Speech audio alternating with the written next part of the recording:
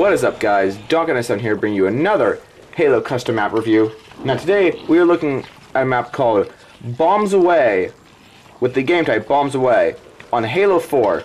Now this is a remake of a Halo Reach map by iFlood101 known as Bombs Away, but it did use a real different setup because before it used to have a turret where you would shoot propane tanks that would launch, and unfortunately Halo 4 did not have propane tanks that we could launch like in Halo Reach.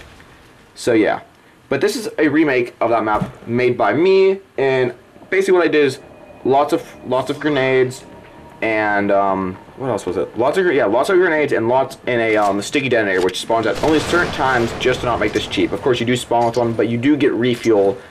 I think 2 minutes in. I don't know, but unfortunately, I did have to make the last man standing the person that's the zombie kill or the thrower because only they can throw grenades, unfortunately.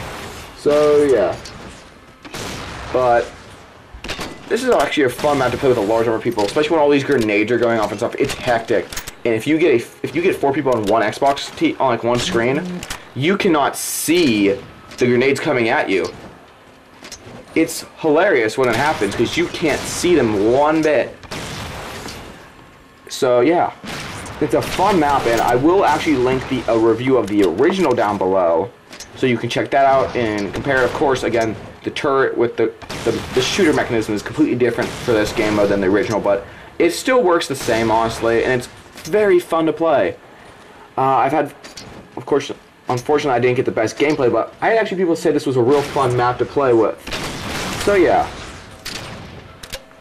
But guys, you know, this is going to be towards the end of the review. Of course, sorry I didn't get the best gameplay footage for this map, but I would like to thank you all for watching, and I will see you all in the next one. Peace.